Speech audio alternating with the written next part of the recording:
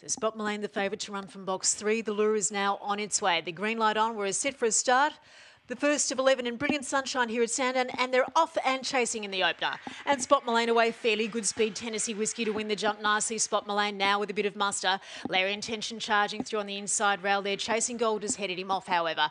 Out deep there, a length and a half way next there to a K-Chic from Larry Intention, who's back third last at this point. Advance of Who's Nana Pat, and a distant last there to Sippy Cup Emu.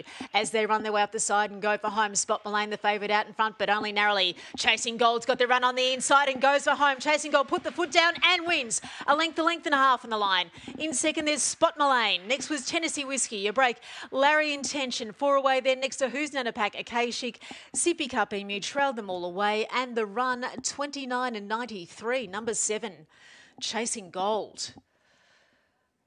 Chasing Gold, all right, a win. Number 7, 7, 3 and 2 official in the frame. We await 4th place. 7, 3, 2 and 1. 7, 3, 2 and 1. Interim numbers at Sandown Park. So interim numbers, the first split in 5.16, the second in 19 and 24, the run home in 10.69, 29 and 93 the time, and a nice win there to Chasing Gold for Dakota Road. So Chasing Gold, certainly